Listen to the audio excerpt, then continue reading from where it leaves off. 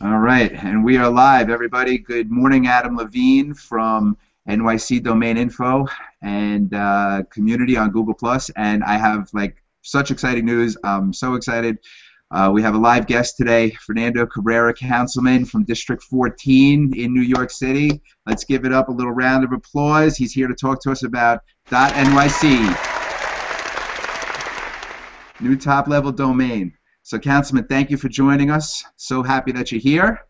Well, Adam, thank you for having me on. Looking forward to speaking to you about an exciting topic that you have put forth.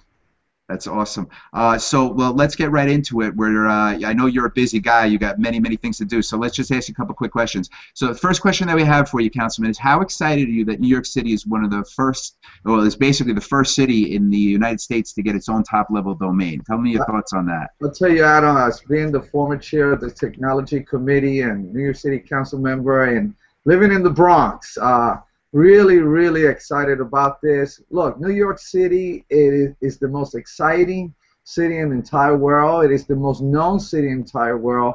I have traveled to about 30 countries worldwide, and I have yet to find a place where I go where people don't know about New York City. New York City carries there's a stature to it. There's a gravitas to the name. And so I think it's fitting. They'll be the first one in the United States. And this is something that I think a lot of people are going to want to tap into. No doubt about it. And that's great. It really does. New York City is, it's worldwide. It's big time, right? Exactly. So, all right. So with all that excitement and everything that is going on with this new top-level domain, .nyc, what do you feel might be one or two of the most important impacts that are going to occur when .nyc really comes into play as they launch it through their stages?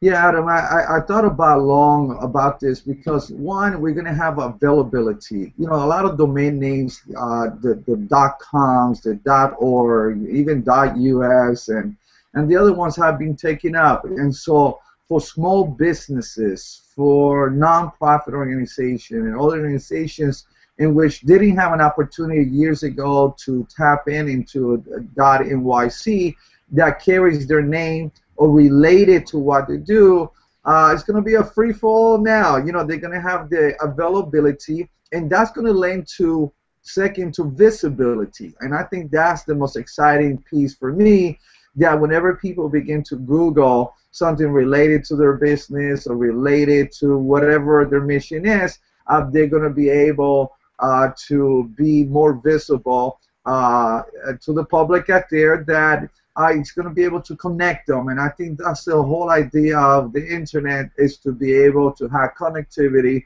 in a way that is much faster, more efficient, and more effective than just word of mouth or any other means. So I'm really excited about those two pieces. That beforehand, and also it's going to be the affordability. So we got visibility, accessibility, and affordability, because some of these domain names are just gone up to the roof, where, again, some of the small businesses or have not been able to tap into because some of the big league corporations were able to gain access to them. Now, on that first day, I'm sure there's going to be a lot of people trying to get into this .nyc, and it's going to hopefully be a fair play. And that's one of the things I have spoken about, Adam, at the New York City Council hearing, to make sure that, you know, there's a fair, equitable way to go about gaining some of this .nyc, rather than to have some of this big corporation just gobble them all up and then just skyrocketing the prices.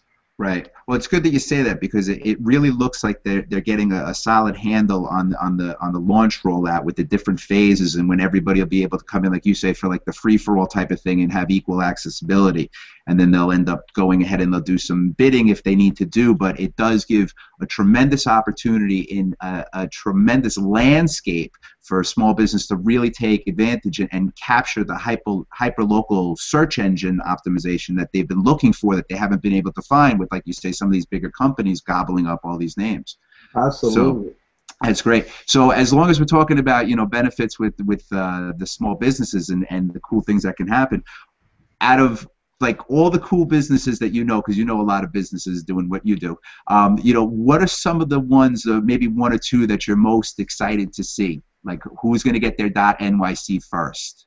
Oh wow, there's so many. I mean, look, from the Bronx, first of all, I have to say Bronx.NYC. I mean, I think that's going to be a hot one because anybody who wants to do business in the Bronx or looking to see how they could tap into the Bronx, and that will go, all across throughout. But I mean, from the big corporations, I hope again that they don't go after the little one. But look, I'm very business oriented, very community oriented. So the mom and pop pizza places where people are going to want to look quickly for to picante restaurant. There you go. In, all of those small mom and pops kind of a business. They're going to be able. Those are the ones that get me, to be honest with you, the most excited. Right. So like picante.NYC. That looks good, right? And by the way, that's an excellent restaurant. It's the best Mexican restaurant in all of the Bronx. You can be sure I'm putting it on my list of things to do when I come down to meet you in person. So we'll put it down, no doubt about it. Your family was from, so it's close to Broadway. So sounds perfect. In fact, I'm starting to get hungry already. All right. Well, listen, I really appreciate you taking a few minutes out of your busy day to, come join and talk to our community and spread the word about .NYC. So I thank you, sir. And your final thought would be? Well, my final thought is, Adam, thank you so much because, whatever people are not up on, they're down on. And we need to let the public, the small businesses out there know that this is coming into being. There are many of them that still don't know. And so I thank you for being innovative, doing it through Google Plus, by letting the word out and in having that ripple effect in terms of communication so everyone could know what's coming up. So thank you so much. Thank you, sir. The pleasure was all mine. I appreciate it. And we'll have all the links to Councilman Fernando Cabrera down underneath in the description of our video, and of course we'll make the link available to him so he can send it out to the wonderful businesses within his own community. All right, thanks a lot, Councilman. Thank you. Take care. All right. So